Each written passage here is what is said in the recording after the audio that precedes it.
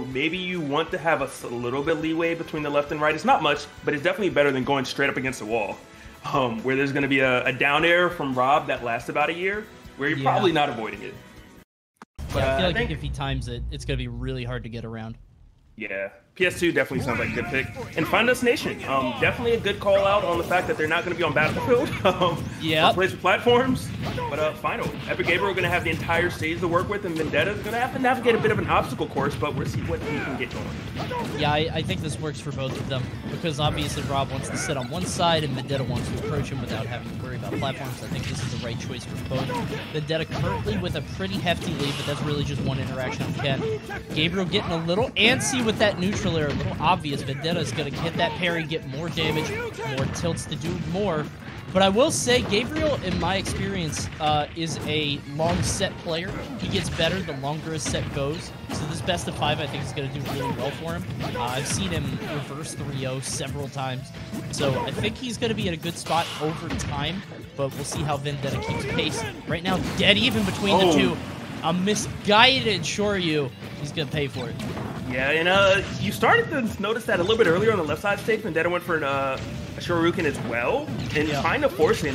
You were saying that Epic Gabriel is a long set player. You know, at this point, just holding shield seems to be the answer. You get the high percent, hold your shield, and just take advantage of Vendetta being a bit overzealous.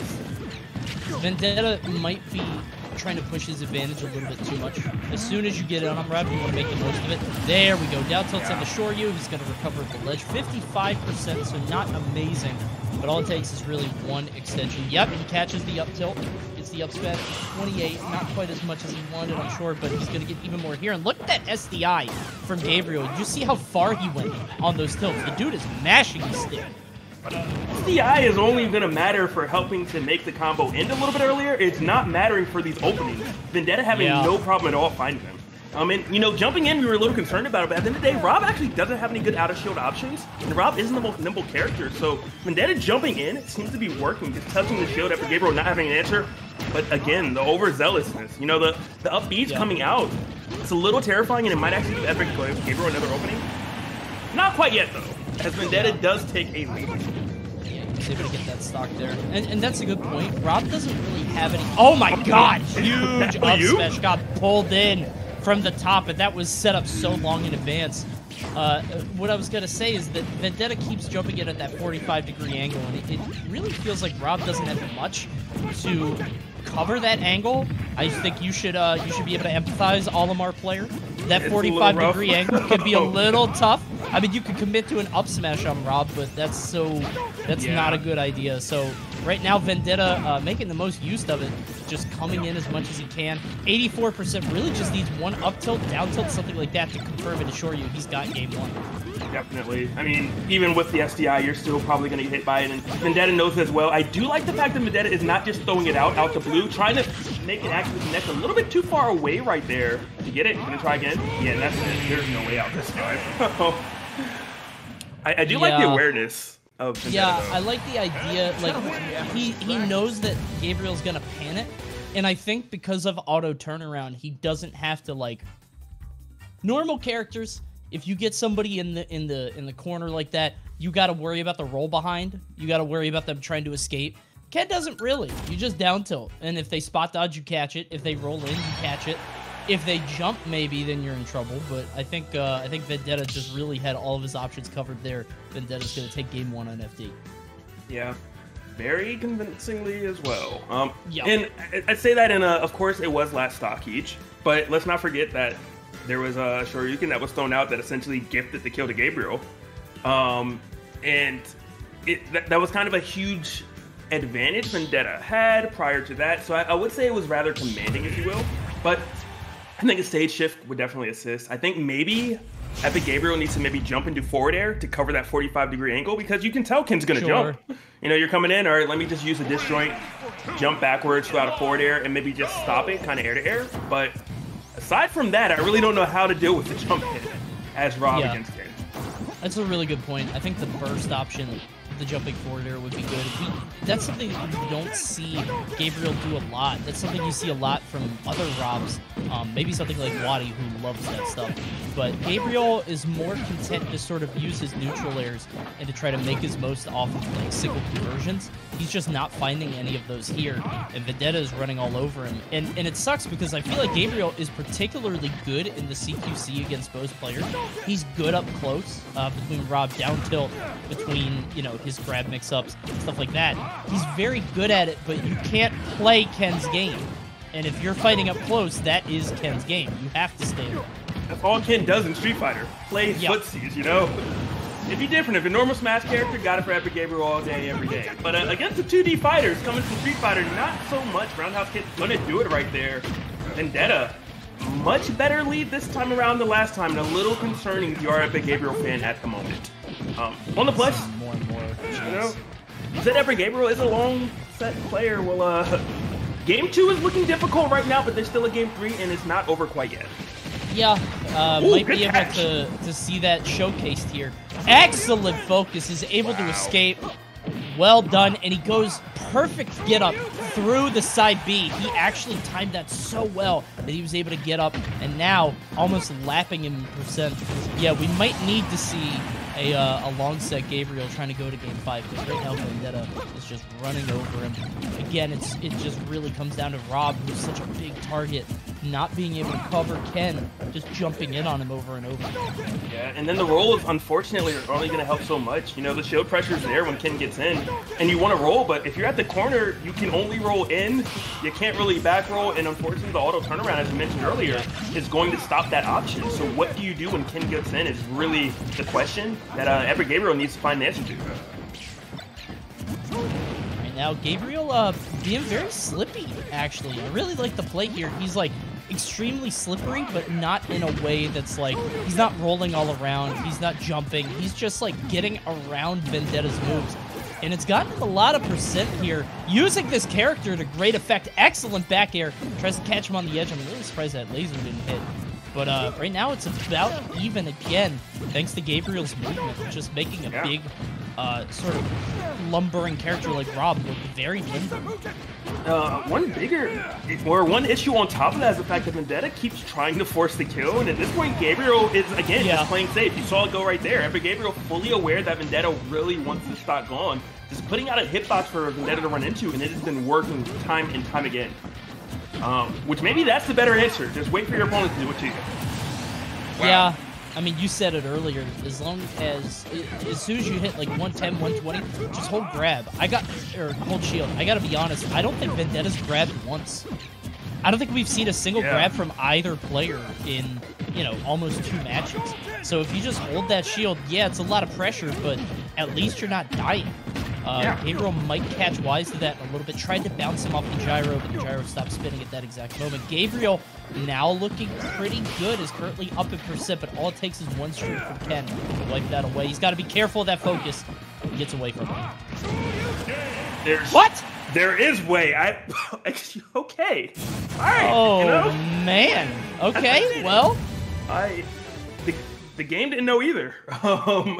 Ken cheat, Gabriel bro. just flew. The irony is that the Pat GDI has been circling around Twitter, and we may have just witnessed it there. Yeah, I don't know what that was. It was like he went straight up and slightly to the. I think he held in, so like he went straight up, no red spark, nothing, just perished. I think it's one of those things where like you think you're out, right? You're like, oh, he messed up the confirm. He did the forward tilt. I'm good, and then just, jeez. That's it. Goodbye. It's a wrap. Well, it was looking good for Epic Gabriel at times. There definitely was some hope, some good adjustments, and again, just holding the shield and being a little more patient and waiting for Vendetta to kind of hang themselves was working out. Yeah. Just unfortunately, Epic Gabriel didn't get to that percent. It's really around that 110 threshold when Vendetta starts trying to force it. But if he hits you around 80 and is able to convert it, then that's it. It's a wrap. Next stop. Yeah. I mean, it almost reminds me of, I don't know, back in Brawl, you know, Snake versus Falco, and Snakes would blow themselves up to a certain percent. It's kind of the opposite here, where as long as you can get past that threshold, kind of the Marth percent, if you will, you're kind of in the clear. But before that, you were really in trouble. Yeah, especially on a big character. Like, Rob is just so huge, and pretty much any string is going to confirm. Could be really tough with Gabriel, but let's see what game at 3 entails. We're back on PS2. I don't really mind this pick. I don't think the pick was really the reason he lost. Gabriel is going to have to hope that long set gameplay, the first 3-0 comes out, has been sort of stopping him at every chance he gets. That was 61% off of one opening. It's a lot. It's a bunch. Oh, okay, but you do make it back, fortunately. That could have been a lot worse. But just wow. And Epic Gabriel is doing a great job with wow, this might be it. Edgeguard attempt, gonna go out there, got the forward air, and I think that is a wrap. Fantastic option and just choices from Epic Gabriel, getting Vendetta off the stage and then really capitalizing, finishing his play. Is he gonna get out of the corner here? Yeah, so Vendetta, I think, may be aggressing a little bit too hard. Gabriel's gonna sneak past him. He's back in the corner, though. He's just continually trying to hold his back to that ledge and create as much space as possible, but Vendetta's doing a good job of cornering him. You see him go for that neutral, they're going all the way around. 111 currently on Gabriel. Vendetta catches him at the side, down tilt, up B. It's just, you know what's gonna happen, but you just can't get away from it. Yeah, it's like a bad movie, all right? You saw the reviews, you watched it anyway, and at this point you already paid your money and you gotta finish the show. Shoutouts to Spiral. I hear it's terrible. Right now, 73 on Vendetta. Gabriel gonna land with that controller as per usual. 101 currently. And this is just more of the same, man. I mean, I feel like this is one of those matchups. Excellent back air. Well done. Vendetta not expecting it. I don't even know if he DI'd because the angle on that move is nuts. I feel like this matchup is so easy bake. It's so like cut and dry. You know exactly what both characters are going to do. Obviously, there are little micro adjustments that you can make during the match. But like Ken's going to be doing the same thing from game 1 to game 5. Rob is going to be doing the same thing to try to avoid what Ken's doing from game 1 to game 5. It's really on Ken to hit the gas. Yeah. Which trying to hit the gas right there may have cost the stock. Goes for the down air. A little bit too late right there for Gabriel. Trying to slam dunk too early. You gotta wait a second, you know? Yeah. But Epic Gabriel, much better job, you know? I question the use of... Wow. Okay. You can never doubt Ken being able to make you explode off nowhere. It doesn't matter where. Yeah. But I can't even talk about Epic Gabriel because right now he's just getting juggled. Horizontally juggled. Vendetta making so much use of his strings. He's just so good at putting those together. Gets the up tilt. Gabriel gonna try to escape. He knows this is his winner's bracket life.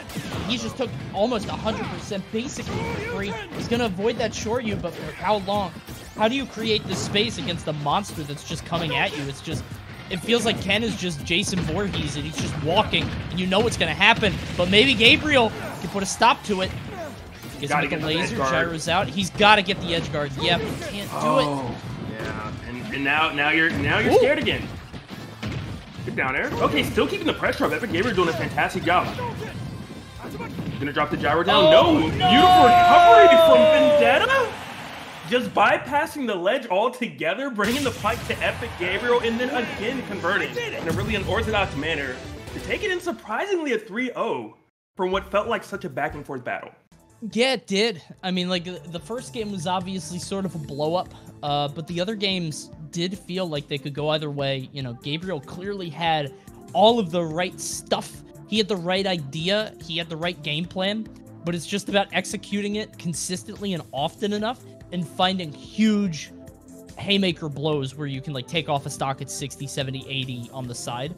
Like, I feel like you need to kill Ken very early to beat his pace, because otherwise he's going to get, you know, 2 interactions and then you're at 90.